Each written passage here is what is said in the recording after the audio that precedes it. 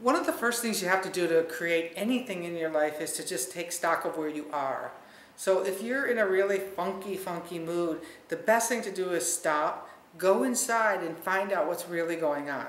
You know, are you angry? Are you lonely? Are you hungry? You know, what's going on with you in that moment? Because a lot of times our moods could be brought out about just being hungry.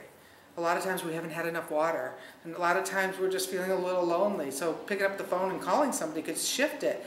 And sometimes we're just tired and we need a nap. And if you're that tired, you just can't quite figure out what it is that's bothering you, what's then the next thing you could try? I'd say take a nap, and then when you wake up from that 15-20 minute nap, go outside, stand on the earth, feel your feet planted in the earth, let those roots go all the way down into the center, and then reach up to the sky like this and grab in some of that sunlight to bring it down into you and fill yourself up with some light.